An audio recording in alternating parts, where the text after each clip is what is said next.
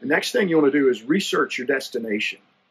Get online, look at reviews of the hotel, check out maps and satellite imagery of the streets and the surrounding areas. Make sure your hotel's not backed up to a slum or something. You're looking for good neighborhoods in general, and just to know the streets and the layout and how the hotel looks as you're approaching. Then check crime stats and the latest happenings in the area so you don't land in the middle of political upheaval like the Arab Spring.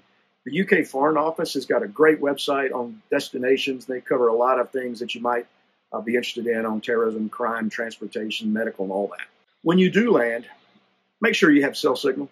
As you're exiting your airplane, pop that phone on, make sure you can get a signal. If you don't, first, go get you some local money, currency, convert some currency, get some money for tips and from cabs, and then buy a local SIM card, buy prepaid minutes on that card, and get it going before you leave the airport. Do not exit the airport without a way to communicate with other people.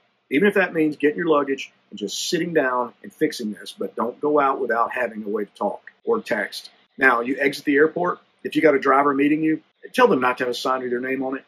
Make up a fake name. Agree to it ahead of time. Make a 3-digit number or 3 sets of letters that everybody knows. And then that way you come down and you can just see it and go to it, and you didn't just tell everybody in the world who you are.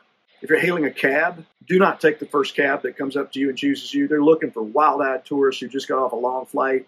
They're going to come up to you and just say, hey, get in my cab. And, no. Instead, you choose the cab. You make the choice. You look out there and say, I want that one. Always stay in control of decisions that affect you and your group. You don't know, that might not be a real cab driver. It might just be an opportunistic criminal who takes you somewhere and steals stuff from you.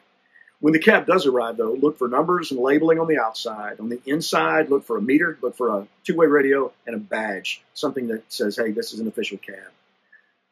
On the way to your hotel from the airport, drop a pin at your airport's location on your phone, and then follow the route on your map as you go, so you know if you're going to the hotel or maybe you're going to this dude's house. You don't want that. These are all tips, whether you're domestic travel or international, because crooks live everywhere. So go ahead and get a plan in place to deal with this.